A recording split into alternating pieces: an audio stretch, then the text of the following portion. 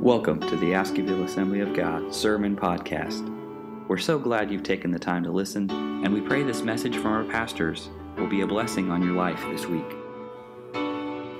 What is the good life? What is the good life? Gurus from the beginning of time have tried to answer the question, what is the good life? Every influencer on YouTube is trying to tell us what is the good life. Every leadership expert, every management guru, every person who's ever wanted to influence another group of people has tried to tell us what the good life is. And that's exactly what Jesus opens up his message, the most important message ever spoken in history. Here is the Son of God who's come to this earth to introduce us to a kingdom, the kingdom of heaven that we cannot see, the kingdom of the sky, which is beyond what we can understand. It is not earthly wisdom. It is wisdom from beyond the clouds that is greater than anything we could know. Jesus comes, he breaks through and he says, I can tell you what the good life is, and I can tell you who it's for. Those are the two questions we want to know. We don't want to just know if there is a good life. We want to know if we can have it. Is the good life good for me as well? And Jesus opens up the introduction to his Sermon on the Mount is, yes, I'll explain to you what the good life is, and I'll also tell you who it is for. Now remind yourselves, he is opening this sermon up on what I like to call the armpit of the Roman Empire. The Romans were the most powerful group in that time. The Roman people, which were miles away, didn't care anything about Israel.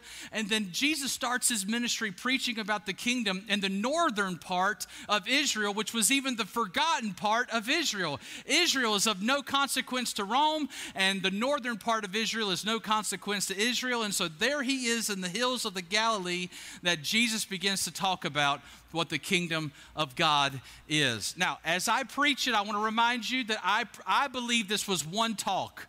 It may have been taught in different places. It may have been broken up into different sections, but I don't believe you can understand the Sermon on the Mount without taking the whole sermon into account.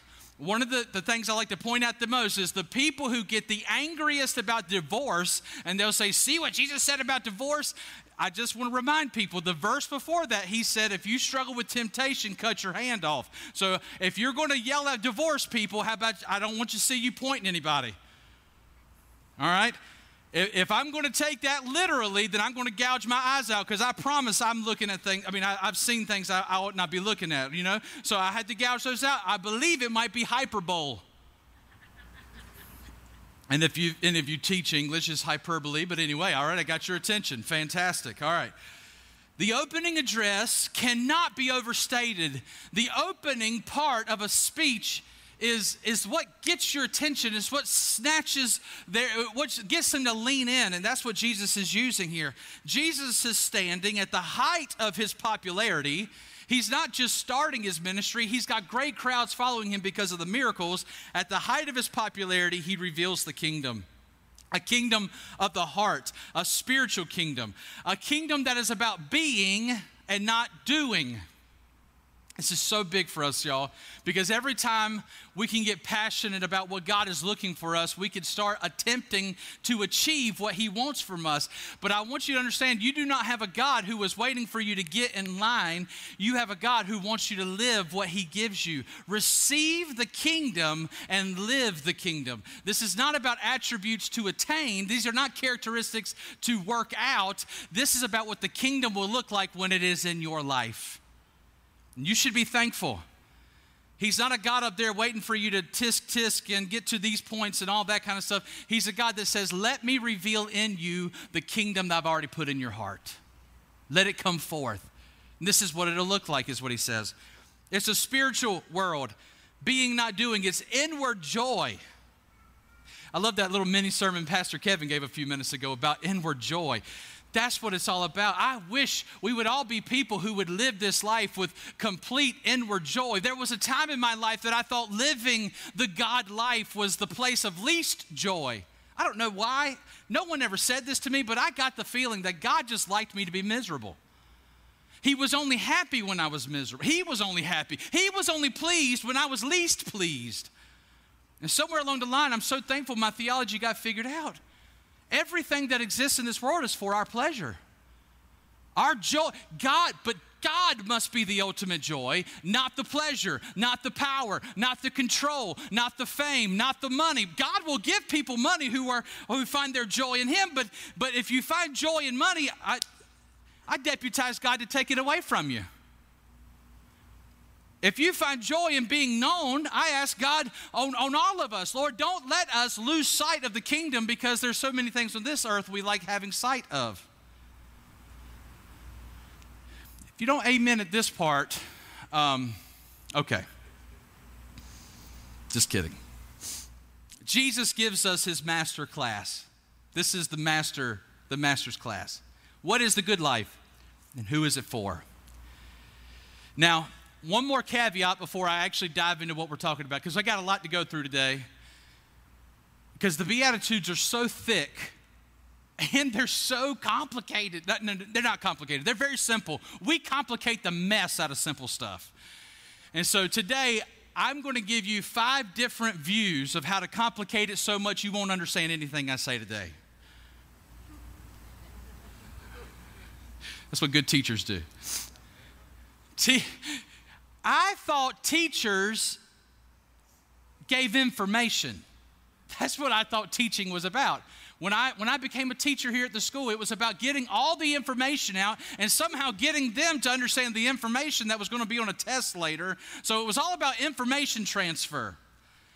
But teaching throughout history and what teaching is at its core is very little about information and much more about transformation. The point of teaching is to change your life. We want people to remember something, but God wants to change our life. That's what teaching is. And so I just want you to understand, some of us have had moments where a light bulb comes on for us, and it could change our entire life by understanding what that is. I'll tell you, I'll give you a couple of events that changed your life forever, that it didn't take information to change, okay? Can anybody in this house remember where you were when you heard that Kennedy was shot? Good. All right, go ahead and tell on yourself. Great. All right, so just so you know, that was like over 60 years ago. So, I mean, it was a long time ago. But you remember. Okay, all right. You remember. Okay. All right, it changed your life. How many of you remember when the Challenger exploded? You remember that? It was a pretty defining moment for you, yeah? This past week, I hope we haven't forgotten. But this past week, we remembered 9/11. Can you remember where you were on September 11th, 2001? I was in that church building on the 2nd floor, and they brought us downstairs promptly into the sanctuary, and it was the only time I watched TV in that building my entire life. Somehow, Howerton rigged up a TV so that we could watch the 2nd building fall. I remember on the back row of the red pews that me and R.T. Johnson and there was a couple other guys that vowed we would go into the Army and go back and get these guys. I was 15 years old and I vowed to be in the Army. I signed up for the Lord's Army, and so I broke my vow to R.T., but we're still okay. I'll never forget it. I'll never forget where I was. Now, this one is so recent, but I'm going to tell you right now, if you live for another couple of decades, I promise you, you will not forget COVID. It changed the world. It changed everything. For some of you, it's changed your biology. Some of you are now dealing with something that either came through a tube or through that virus that it may never leave your body. Things have changed. It changed our nation. Things are different. Those of us who want to go back beyond 4 years ago, we want to go back for more reasons than just the political issues. Life changed. I will tell you this, it wasn't but 150 years ago that the theory of germs even came up. 150 years ago, a guy said, hey, there's things that we can't see that could make you sick. And now, just in the last few years, there was a bottle of arsenic outside of everywhere you went. You know, cyanide yourself constantly because we believed his germ theory that if anything touched We couldn't see COVID. Now, follow the science, right? So a virus that we couldn't see changed everything forever. What about a God or a kingdom that we cannot see that could change everything forever? This is the kingdom of heaven. You cannot see it, that's the point. But if you could understand what he's offering to us, it could transform your life forever. So I want to tell you real quick before we get into the Beatitudes, I want to tell you how to read the Beatitudes. And I'm going to give you a bunch of different ways you can read it, and then I'm going to tell you the way I don't want you to read it, okay? Now, this part right here is not Bible. This is Web, okay? So I'm going to tell you how Web reads it, and I'm going to offer it to you. You can choose however you want. And I'm also going to tell you how Web does not read it, and I would like you to listen to me, but if you want to read it that way, that's fine. But this is not Bible. This is just my understanding. And I've studied a lot of different points of view. A lot of different points of view. I really wanted this to be important to all of us, so I studied my week out. So here we go. All right. When you read the Beatitudes, I want you, number one, I want you to read them presently, in the present tense. Blessed are the poor in spirit, for theirs is the kingdom of heaven. Not eventually. Kingdom of heaven now. Those who are poor in spirit, the kingdom of heaven is yours today. It is not eventually. Blessed are all these other ones. It's in the Bible. Blessed are those who mourn, for they shall be comforted. We read it in the English tense. They shall means future. When you read shall in the Bible, you should understand shall means will. They are comforted. Okay? Those who are mourning will be comforted. They are comforted. Those who are meek inherit the earth. Not eventually, not the next earth, this earth. I want you to understand, all of us want to follow meek people. None of us like to follow arrogant people. Nobody likes to follow a prideful person. I'm going to give you an illustration that only 6 of us are going to get, but I said it at Wednesday night and it worked out really well. But football, I love football so much, and I love in the off season watching when a quarterback like Tom Brady will decide to lower his contract. He will go in and renegotiate his contract to get lower money so that they can hire better players so they can win the championship next year. Now, I'm just going to tell you, when he does that, that team will give their life for that man.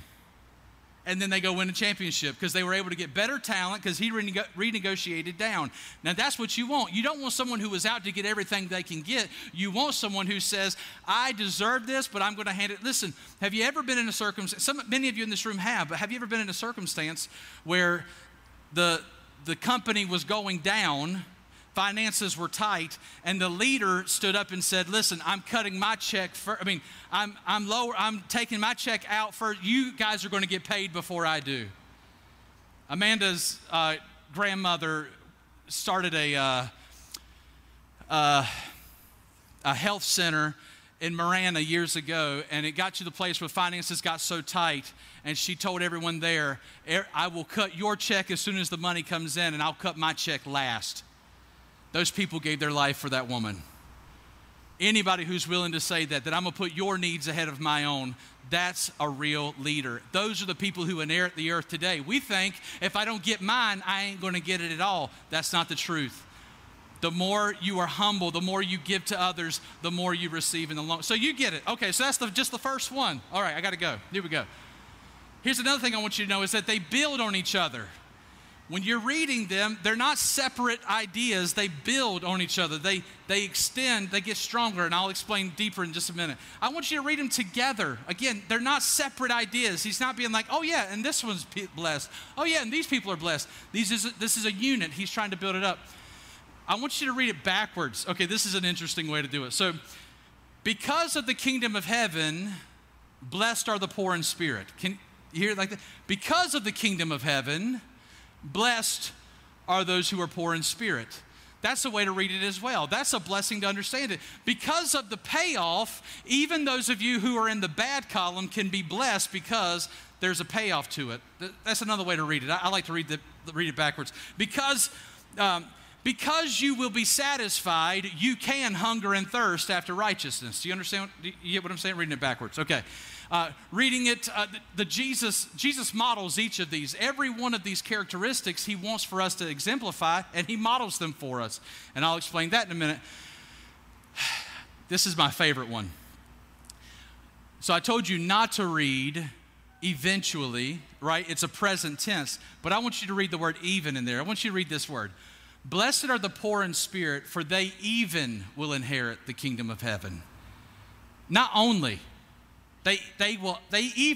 those who are religiously bankrupt, those who are spiritually empty will inherit the kingdom of heaven. I want you to read the word even in there. Like, that's the beauty of it. It's like even the worst, those who have nothing to offer are the ones who get to bring it in.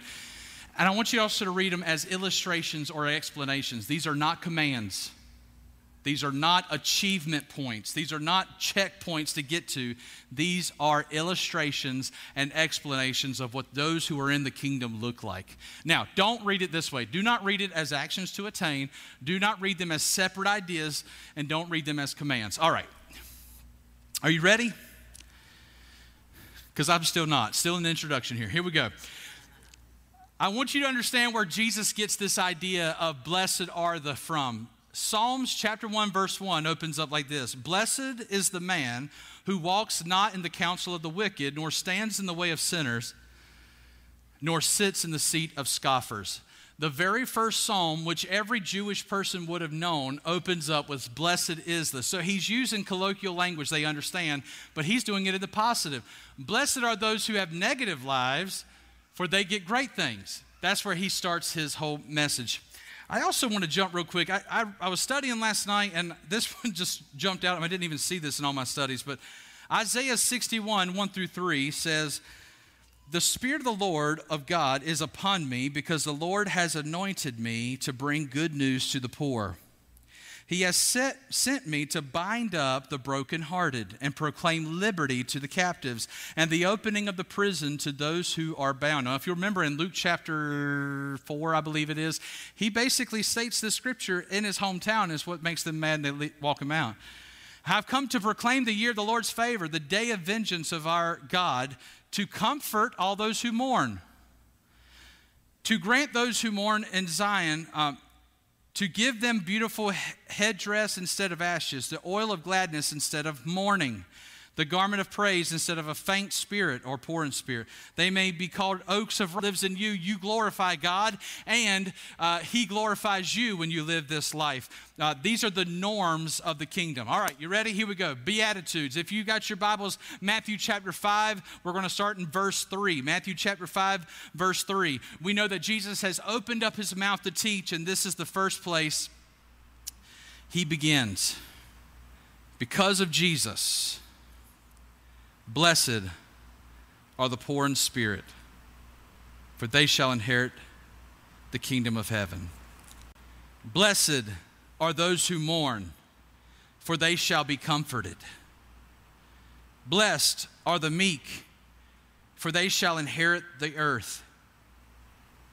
Blessed are those who hunger and thirst for righteousness, for they shall be satisfied. Blessed are the merciful, for they shall receive mercy. Blessed are the pure in heart, for they shall see God. Blessed are the peacemakers, for they shall be called sons of God. Blessed are those who are persecuted for righteousness' sake, for theirs is the kingdom of heaven. Blessed are you when others revile you and persecute you and utter all kinds of evil against you falsely on my account, Jesus' account. Rejoice and be glad, for your reward is great in heaven, for so they persecuted the prophets who were before you. Because of the kingdom of heaven, blessed are you if you're poor in spirit, because you will be comforted by God. Blessed are you, those who mourn, because you shall inherit the earth. Blessed are you if you are meek, Because you will be satisfied, blessed are you if you hunger and thirst for righteousness. Because you will receive mercy, blessed are you who give mercy. Because you shall see God, blessed are the pure in heart. Because you'll be called sons of God, blessed are the peacemakers. Because of the kingdom of heaven, blessed are you who are persecuted for righteousness' sake. Rejoice and be glad when you are persecuted. The only real response to persecution is rejoicing. Well, that seems weird. To respond to godly persecution with joy is not only what's told to us by Jesus, it's also told to us by James. James says, count it all joy, my brothers, when you go through all kinds of tribulations in your life. We are to be people who find joy and gratitude and thankfulness in the midst of our trials, because that means that God found us worthy to receive the persecution in this world. Now, I just think that's so cool. Do you remember that in Acts, right? The guys get beaten in Acts, and they run all the way back yelping. They're probably like wiping blood off their face, and they're running all the way back, and they're skipping. Yay, we were found worthy to be persecuted along with God. Like, what a rejoicing moment that is. Wouldn't it have been great if Job could have gotten an ounce of that? That book would have been 4 chapters. And yet we had to listen to him whine for 30 of them. Wham, wham, wham. This is the worst thing ever. I'm more just than God is. Wham, wham, wham. I'm better than God. God ain't never held me none. He never done. God shows up and he's like, you know what? You're right. I'm fine. It's not that big of a deal. I'm sorry. So we're told by Jesus this time that when you're persecuted for my sake, rejoice. Rejoice in the Lord always. And again, I say rejoice. Be joyful in the midst of your trial. Being poor in spirit, the best way I can tell you what that means. So I'm going to tell you, I'm going to explain what these terms mean as far as what I could understand looking at the Greek words and studying more commentaries than y'all even need to know exist. I've been trying really hard to figure out, but I wanted to be able to tell you today what it really means at the core of what it is. So being poor in spirit is someone who's willing to say, I need help. It's the person who's got nothing else to offer. It's the person that if you needed spiritual advice, you would not go to that person. And Jesus is saying to that person, blessed are you, for the kingdom of heaven is yours. If you're ignorant of the kingdom, if you're empty of your spiritual understanding, I want you to know the kingdom of God is yours also. Today, if you're in this room and you say, Pastor, I've got nothing to offer. I don't even know why I'm here. I ain't like you people. You people are special people. I'm just barely making it in this door each week. I want you to know the kingdom of heaven is for you. The kingdom of heaven is even for you. Or maybe the kingdom of heaven is especially for you. If you feel like you've got nothing to offer, I want you to know today that Jesus says, great, because I've got it all. If you'll just receive it, I can give you everything you need. It's so annoying when somebody thinks they have something to offer. Those are the ones that's hard for God to use. But God loves someone who realizes 2 things. Number 1, I need God and I need others. Do you know that Jesus showed us to do that? Some of us in this room, we think, I don't need anybody else. I've got me and Jesus is all I need. We love sermons like that. Those are usually preached in very small churches. We love churches like that. We love sermons like that. Because I just want you to know, Jesus never said that. Jesus never said that I'm all you need. In fact, he said, don't forsake the church. Be around people. Jesus modeled it for us. If you don't believe me, remember the night before he was betrayed, the night he was betrayed, actually. Remember what he did? He said, I got to go out in here and pray. What did he say? Will you pray with me? Now, the Son of God is asking for someone else to pray for him. Who are we praying to? Jesus, the Son of God, says to his friends, I need you to pray for me. And then he was disappointed when they didn't do it, right? I mean, he's the Son of God. What's the big deal? What if I take a nap? And he comes back and he's like, guys, 1 hour. Do you understand? My time is over. I just wanted 1 hour for you to pray for me. If Jesus is that upset about somebody not coming through for him, is it not probable that he understood that he needed them? if he exemplified poor in spirit enough, if he exemplified that, then how much more should we? How dare us not have the same heart of Jesus to say, I need help? So today, I encourage every one of you today, if you have a spirit of haughtiness, pray for humility. Now, Webb, didn't you just say we're not supposed to be these? Yes. So ask it a different way. God, give me a greater revelation of your kingdom so that I can realize how little I have to offer. Show me your glory so I can realize the only glory in my life is what you've given me. Help me to see your kingdom come and your will be done in my life.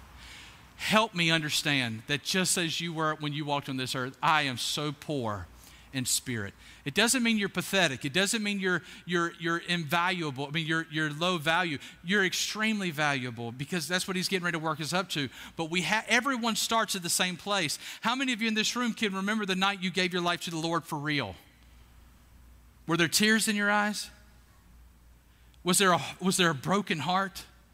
Do you ever wonder now that it's been years ago, do you ever wonder to yourself, what's wrong with me that I don't have the same tears? Do you ever wonder, am I calloused? Is there something wrong in my spirit that I don't weep like I used to weep? Because that's what happens next. Those who are poor in spirit will be people who mourn. Oh, do you grieve for souls?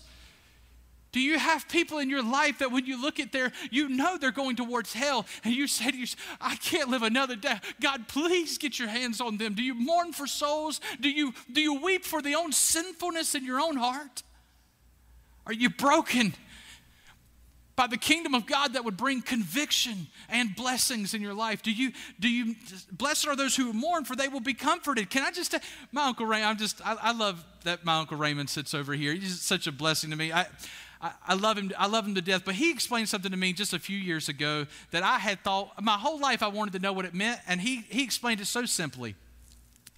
I've heard people say all the time, you need to pray through. And anytime they say pray through, all they mean is pray longer, which is not what I wanted to hear. When I asked the question, I wanted to be like, I'm done, right? Like, pray through what? The prayer? Like, what am I praying through? And he told me, you pray through to joy. I don't know if you remember telling me that, but that's what it was like. You travail in that altar until your heart is no longer burdened. You should be burdened in the altar, but you pray until the burden is lifted and you find joy. It's the joy of the Lord that is our strength. And that's what praying through is. When you come into the presence of God, you should weep. You should be broken. You should be contrite. But it's in the midst of that prayer that you pray through unto joy, and then you can get up and take that joy into the strength that you need and everything else you do. And that's what praying through was. I thought it was an hour. I thought it was a time period. I thought eventually I would be like, you know what, God, we're done here. There's never a time you're done with God. But pray through to joy. Pray through until you have been comforted for those things that you have mourned. Where God says to you, now, you have seen it. You know what the problems are. You know what you want to fix. I'm going to motivate you to get those things. Now it's time to get up. Comfort. The word comfort in the Bible means to give power to. It doesn't mean, oh, that's so nice. We always think it means like a pillow. It's not a pillow. It's giving power to. And we go back to Nehemiah, the joy of the Lord is our strength. That's what it means. You pray, you be broken, you feel so weak, you can't hardly get up. God, I don't know how I'm going to do this. And in the midst of that, when you pray through, all of a sudden, it's like eating a mushroom and you're Mario. You know, you're ready to go take on the world. That's what it means to pray through. Blessed are you who mourn. If you're in this room and you say, man, I can't even get in the presence of God without crying, don't hurt yourself. That's where you're supposed to be. The kingdom of God breaks your heart. Brokenness is an essential part of the Spirit. I'm not even looking at my notes, y'all. I might have to preach it again next week. But after being poor in spirit and realizing how bankrupt you are and you've got nothing to offer God, then your heart can be convicted of all the trials that you have brought into your own life by your own sinfulness and how God is constantly trying to bless you and bring you out of it. And that will lead you into being meek. To not feel like you've got to flex your muscles when every time you've got the muscles to flex. Ain't that the worst look people have? Don't you know that person who can't not say the snarky comment? I love it when someone says, I'm just saying what everybody else is thinking. Well, they thinking it. They smart enough not to say it, dummy. You think you're so smart because you're saying what everybody else is. Everybody else is smart enough not to say it. How many of us live our life this way? How many people do you know that literally they spend every single dollar on themselves? They waste every single minute on themselves. Every opportunity is for themselves. Every thought that passes through their mind comes out their mouth. There's no substance to these people. There's nothing extra. There's no mystery. But to those who are meek, those people who are willing to stand by and be close and let their presence be felt but not have to take over things, that's huge. If you're in this room and you struggle with control, pray for meekness. Webb, didn't you say not to? No, I'm saying let the kingdom of God work in you meekness. You've been given dominion in this life. The only dominion you want is over others. You've not been given that. If you want to have dominion, plant a garden. You've been given dominion over that. If you want to have dominion, shoot a deer. You've been given dominion over that. Clean your house.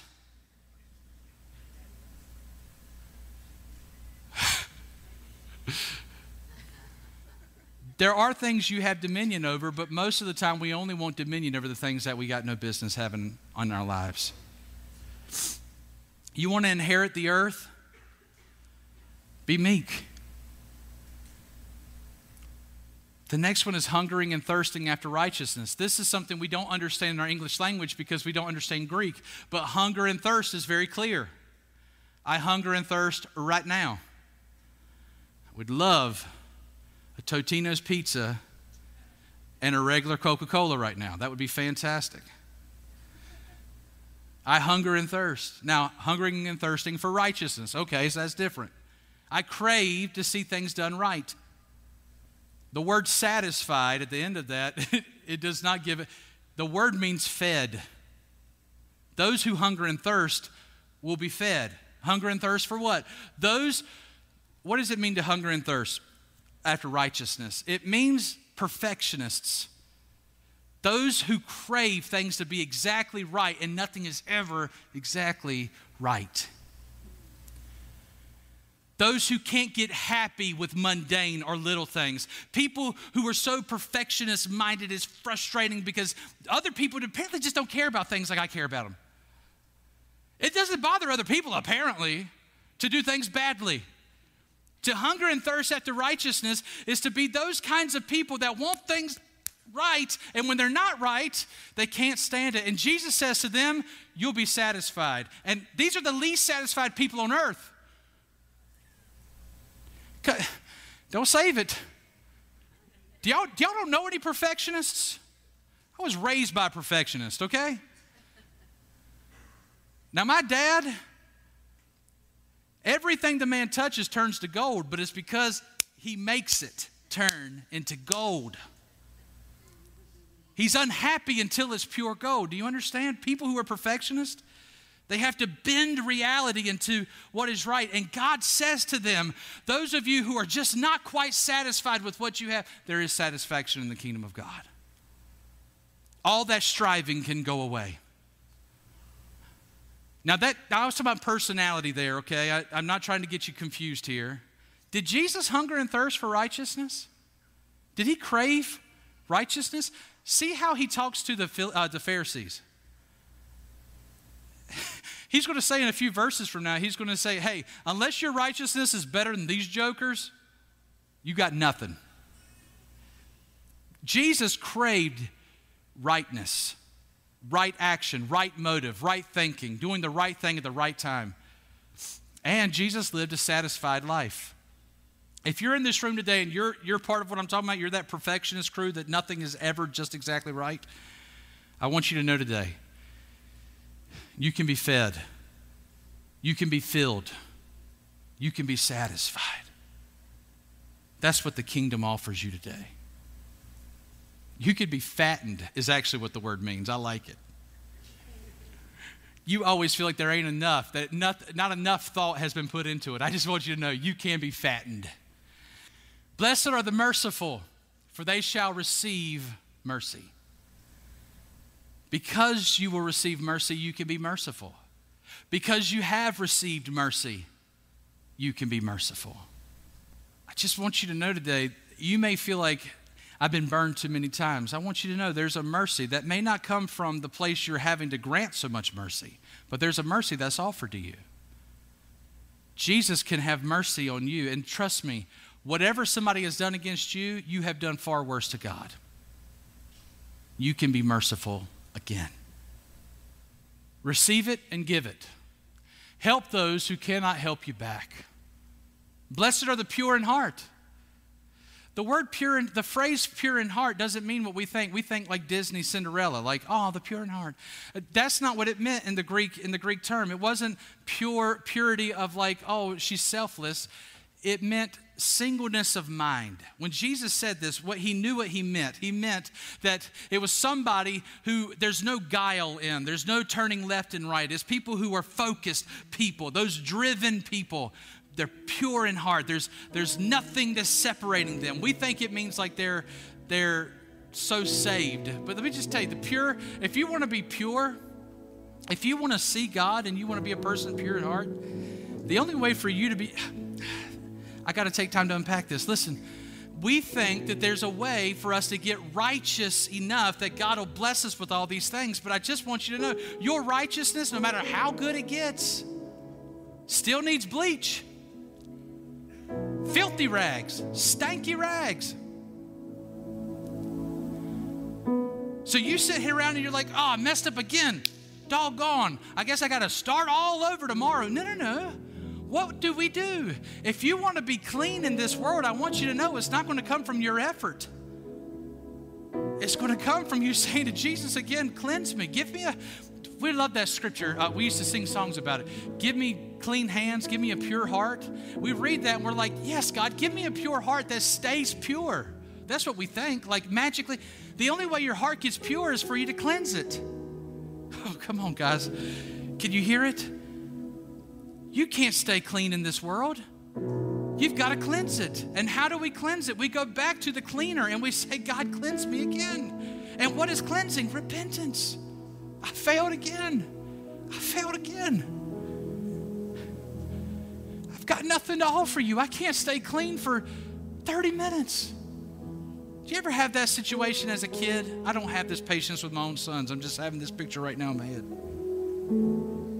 Do you ever have that moment where you failed something for the 30th time and you didn't want to get caught, so you're trying to feverishly fix it? And the parent perhaps you're most afraid of catches you in the midst of trying to fix it, and they kneel down with you in that moment. They say, oh, it's okay, baby. We'll take care of it together this time. Man, that action of grace. I know you tried, baby. I know you tried so hard.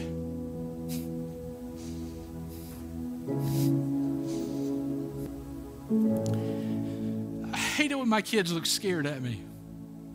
I'm so sorry, Daddy. I'm so sorry. I'll do better. Buddy, don't be afraid of me. I'm trying to make you better. I am, but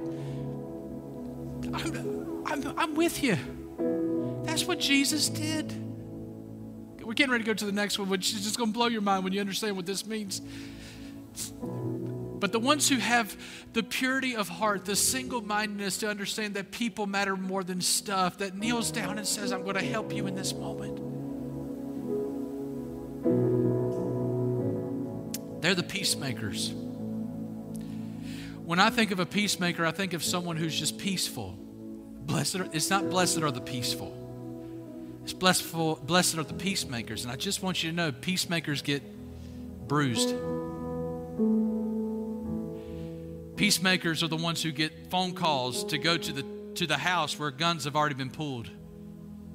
Peacemakers are the ones who run to the houses where the fires are ravaging everybody's belongings. Peacemakers are the people who run into the middle of the fight We don't even know what that is. We used to have a day when there was debate going on. There was actual mediators who the whole purpose of a mediator is to keep peaceful, and they weren't trying to contradict each other and get them pinned against each other. We don't even know what that means anymore. But there are people in the world who are mediators who literally live their life getting in between. And here's the thing. Have you ever noticed something? Somebody will come to you and complain about their spouse. Come on, just raise your hand if anybody's ever had somebody else complain about their spouse.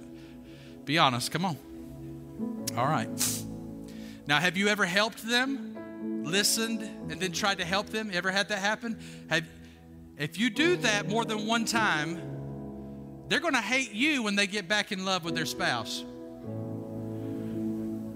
I tell when we have premarital counseling, I'll say, don't ever tell your single friends about your married problems, because single folks can't understand it. It's not, they're not evil, they're not mean, they don't have a paradigm for it. They certainly can't understand that this monster that you felt about was today, and you're going to spend the rest of your life with this monster. It doesn't compute.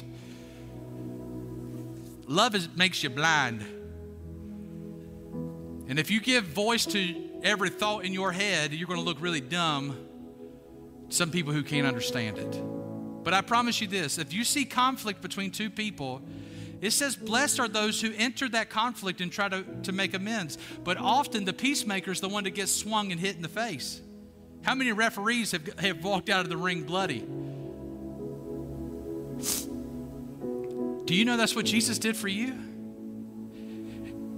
We're the kid on the floor. We've busted the thing. We're trying to clean everything up. We're raking it as best we can. We're trying to do it quietly so nobody sees us. Jesus comes in, lays his hand on our back, and he says, hey, I'm going to help you deal with this. And the way he does it is he leaves the room bloody.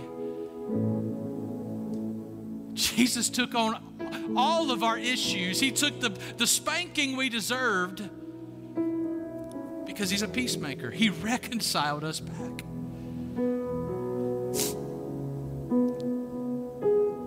When we do that, we're called sons of God. By who?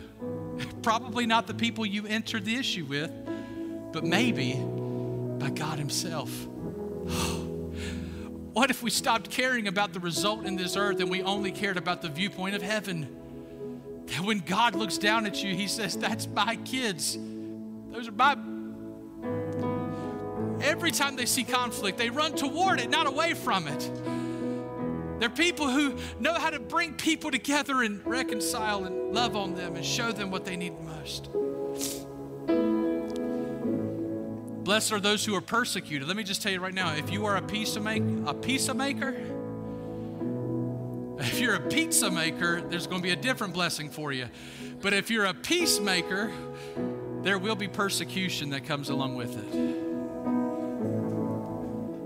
Discipleship means allegiance to the suffering Christ, and it is therefore not surprising that Christians should be called to suffer. In fact, it's a joy and a token of peace. What I really want you to understand at the heart of this is at the beginning of the kingdom of heaven, God is introducing the kingdom of heaven to all of you because he wants you to know it's for you. Maybe you're poor in spirit today. You say, I've got nothing to offer. And God says, perfect. This kingdom is for you. And you say, maybe, well, all I can do is cry. It's like I can't do anything without mourning. I'm not good. My sin overwhelms me. And God says, fantastic. Your sin does overwhelm you. I'm so glad you can see that. Kingdom of heaven is for you. And you say, no, I'm meek. I'm shy. I'm unassertive. Nobody's going to listen to what I have to say. And God says, that's fantastic. Listen to what I have to say. The kingdom of God is for you. And you say, I don't know. I just beat my chest all the time because I hunger and thirst for things to be right. And I've messed up so many relationships because I can't stand things not being exactly right. And God said, that's fantastic. The kingdom of heaven is for you, and you will be satisfied. I will fatten you up because I'm going to please you more than you could ever imagine. You say, no, you don't understand. I'm so merciful. I just give in to everybody. I'm the person that everybody walks over. I never know when to say the right thing at the right time. And God says, no, you don't understand. Like, you can be run over your entire life if you want to be, because the kingdom of heaven is offered to you. Because the kingdom of heaven is offered to you, you can endure every time the bus runs over you. And you say, wait, I don't want to live a life like that. Wait a second. Maybe we do. Because I'm going to tell you, being merciful, well, first of all, you'll always receive the mercy you need. But being merciful is the only thing that really changes people's lives. People are bent in anger, but they're molded in mercy. You say, well, that's not me. I'm not merciful at all. I got nothing to offer. And I say, pure in heart. Look, this is a difference in personality right here, and I'm just going to express it between me and my wife. My wife is so much more merciful than me. She listens to every person and nods the whole time they talk. They can say the craziest things. And she'll just nod and be like, yeah, baby, I know, it's crazy. Yeah. They'll be like, yeah, the moon is in this thing here, and it's why my soap is green in the bottom bathroom. And she'll be like, I know it. Soap changes all the time based on the moon. And she'll just nod with that person. If she nods at you, that doesn't mean anything, by the way. She's so merciful. She'll meet you right where you're at and everything. And me, I can't. Like, I'm so focused. I'm so pure in heart that every 3 sentences you say, I'll say, let me just make sure I'm understanding. So this is where the pencil is, and these are the things right here. You said soap. You know what? Let's get off of that because that doesn't make any sense. I'm so narrow. I'm so straightforward. Like I have to understand every step. So I just want to be clear what I'm saying to you right now. The kingdom of God is offered to those who are merciful. And the kingdom of God is offered to those who are stubborn. Because of the kingdom of God, we both have something to offer. It all begins with knowing that we're not much. The poor in spirit. But it always goes to, we all have something to give the kingdom. Because of the kingdom of God, He can use whatever your ail is. That was a word we used to use, and just in case you don't understand. My granddaddy, my favorite phrase he used to make, he said, what ails you, boy? Whatever ail you got, God can use it. I better be careful with that. The more I say it, the worse it sounds in my head. Here's what the merciful need. They need to realize that mercy is coming. And here's what the pure in heart need to remember. It takes constant cleansing. I can be as driven as I want to be, but I still need salvation from God every day. In light of the kingdom, we can surrender everything in this world. Because the kingdom exists, we can surrender everything in this world. King Jesus reveals kingdom living. We can surrender this world. Everyone can reach it, and it can reach everyone. I want you to know today that if you feel like you've got nothing to offer Jesus, Jesus comes to you. And if you've walked in today thinking you've got a lot to offer Jesus, hey, the kingdom of God is yours. He loves you right where you're at. And so the last piece I need you to understand is that this is a kingdom of blessing. It's not a kingdom of cursing. It's not even a kingdom of discipline, although we have made it that way. Us good fundamentalists sometimes, we've made it a kingdom of discipline. No, it's a kingdom of blessing. You've done nothing to deserve it, and yet it's offered to you today. Today, if you're in this house and you say, Webb, I need a blessing. I need Jesus. I need this kingdom to be realized. I want you to stand right where you're at. I want you to respond today. Would you do that? Thank you for joining the Askewville Assembly of God Sermon Podcast. For more information on our ministry, please visit our website at askewvilleassembly.com.